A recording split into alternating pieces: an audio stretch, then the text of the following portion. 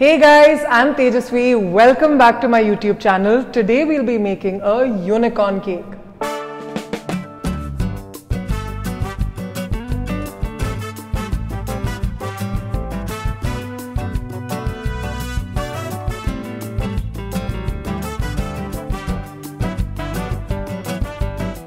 So it's my daughter Sarahna's 3rd birthday and she's told me very clearly I want a unicorn cake and her wish is my command. Let's get started. We're going to begin by making an eggless sponge cake recipe. It's a very simple recipe. Everything goes into one bowl. All we have to do is mix all the ingredients together and that's how easy this cake is. So I'm going to start by taking a bowl of curd. I'm using natural yogurt here. You can use the one that you make at home or you can use a store-bought one, however you like. I'm just going to take the curd and add it to my bowl. Let me just break this up so there aren't any lumps. I'm going to add the sugar now. I'm using castor sugar, not granular sugar or icing sugar, castor sugar. Because I have to make 3 cakes, that's why there's that much sugar going in. I will link the recipe below.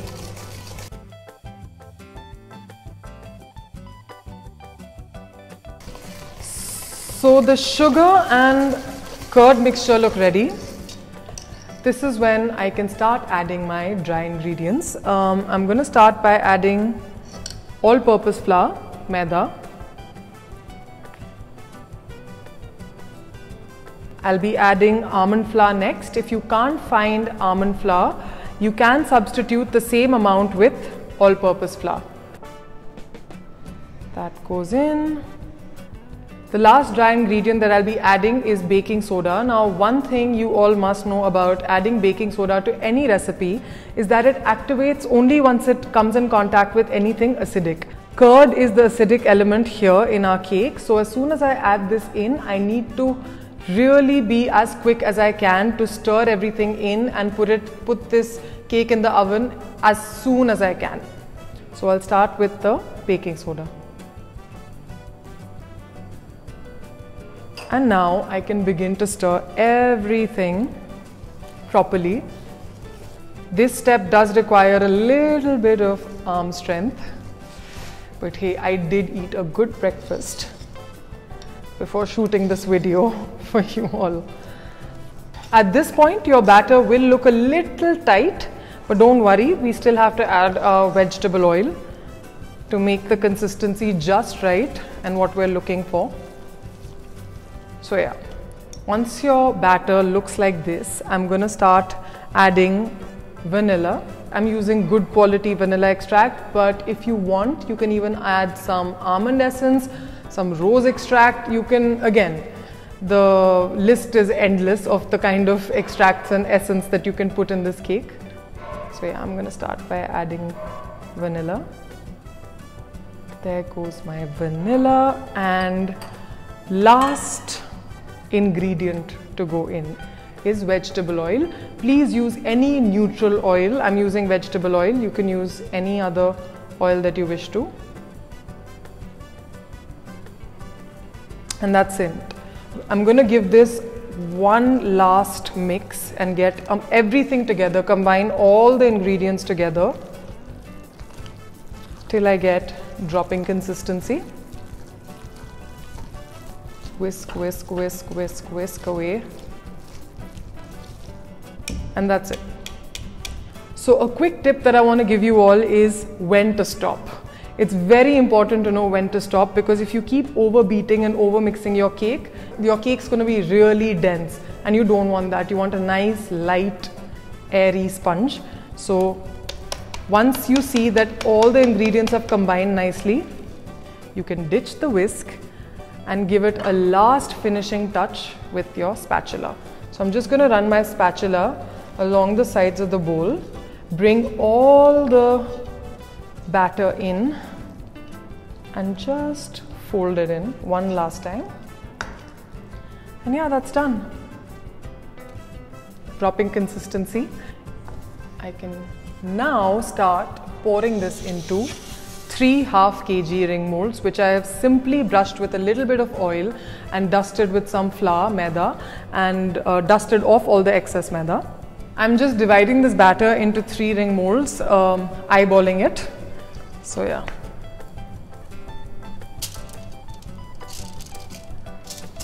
Don't forget that this cake will rise, so never fill up your mold till the top.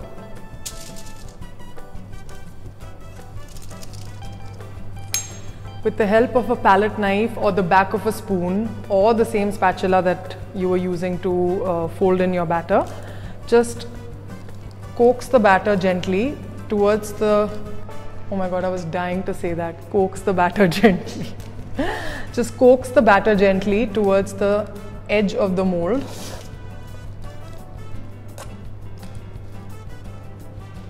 So just tap your tray once or twice just to get rid of any unnecessary air bubbles. This is ready to now go into a preheated oven, 170 degrees, and it will bake for about 25 to 30 minutes. You will have to check it with a skewer once. If your skewer or toothpick comes out clean, your cake's done.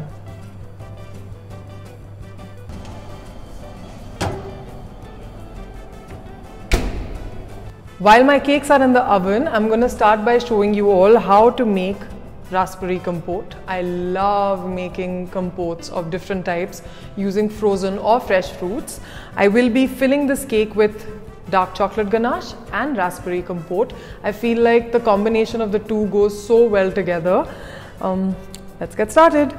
So I'll take frozen raspberries and add them to a pot. Just tumble them in. Castor sugar. Once you've added the castor sugar on top of frozen raspberries, you can turn on the induction plate or your hob at home. We have to cook this mixture till it comes to a boil and reduces and becomes slightly thicker in consistency. Also, just to ensure that you don't end up burning it, because it can stick to the bottom of the pan really quickly, please ensure that you've got a low flame on. This doesn't take too much time to make, so you can make this at home. However, if you can't find frozen raspberries, please feel free to use jam or any kind of marmalade or preserve that you can find. If you don't like raspberry, use strawberry. Again, it completely depends on you. As soon as this comes to a boil, I can stop, because as it cools down, this will continue to thicken. So this is now boiling. At this point, I'm going to stop, and I can pour this in to a container or a bowl. I have to let this cool completely before I can use it. And yeah, this is how simple it is. So my raspberry compote is ready and it looks quite nice. I like the consistency. It's not too thick, it's not too thin, just what I need. I also made buttercream and chocolate ganache yesterday. So if you want to see how to make them, just click on the link here and you'll get the recipes for these two. The cakes are also out of the oven. They've been cooling on a wire rack for almost 30 to 45 minutes now. And they look really good. I like the fact that they don't require a lot of evening out.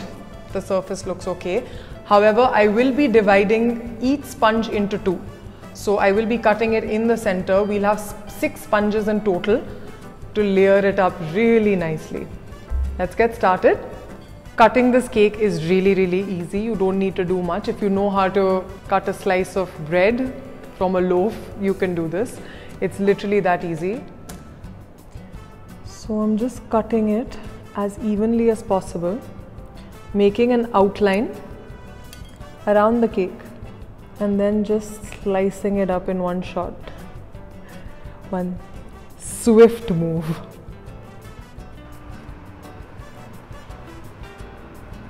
All my cakes are cut now. I have 6 sponges Let's start assembling them now, layering it up nicely. Take a piping bag, piping tip, round tip, place it inside, twist the piping bag and push it into the piping tip so that it secures the filling from falling out. And this is where my filling will go. I'm just going to cut the end.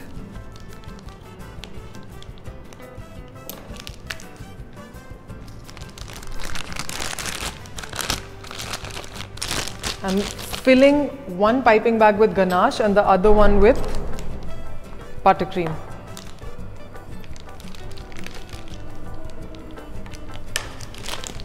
Push it down and just loosen it up slightly. Chocolate sets very quickly, so if your ganache is lying outside for some time, even in room temperature, it will start setting. So just kind of smoosh it about and start piping. Let's start piping. So just make an outline.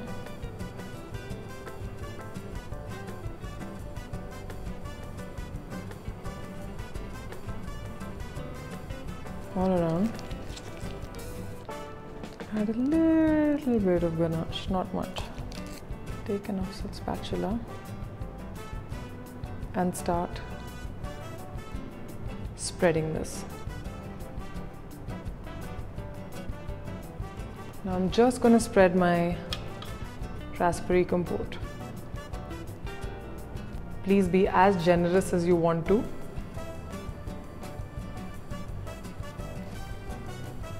Place the other sponge on top. Press it down slightly and repeat the same step.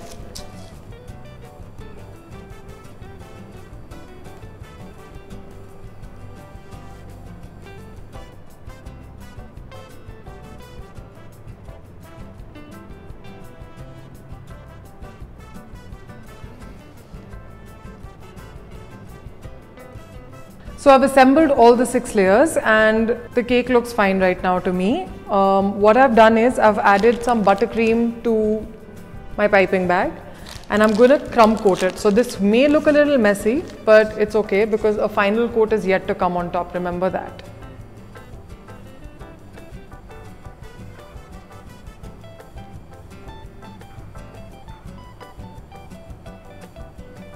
So my cake is out of the fridge and I'm pretty happy with the way it looks right now. It's been crumb coated twice.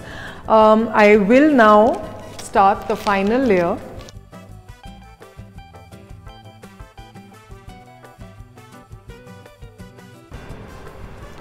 It's important to keep the scraper as straight as possible.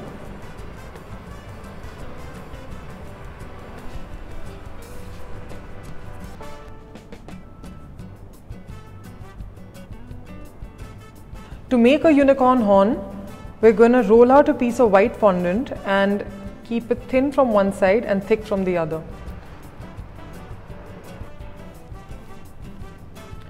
I've just got a wet skewer here and I'm going to wrap it around this.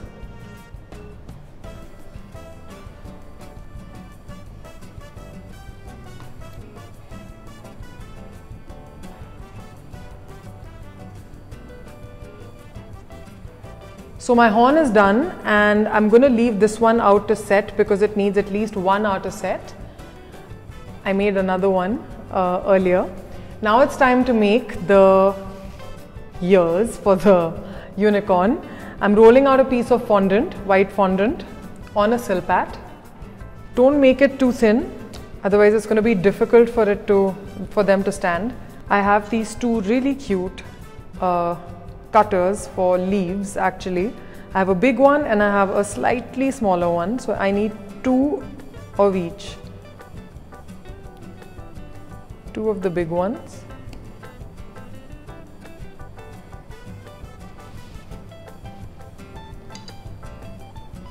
I'm going to color these gold.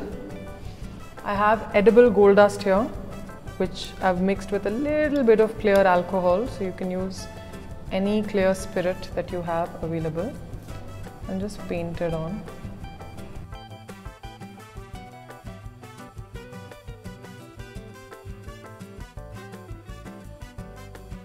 So we're done with all the elements of this cake. I've divided the leftover buttercream into 3 bowls, actually 2 bowls and a piping bag. I've got green color, blue color and pink color, and we've also got our fondant accessories ready. Let's start decorating.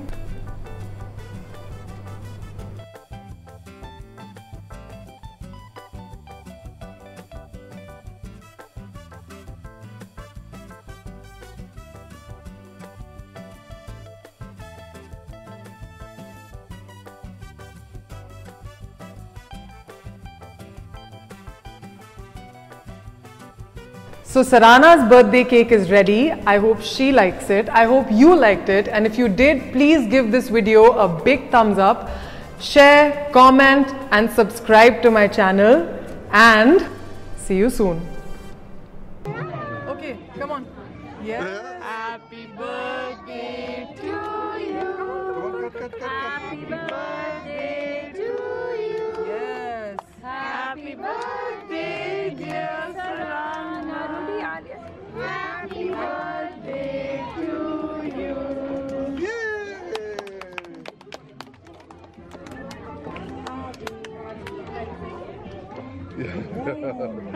That was a big bite.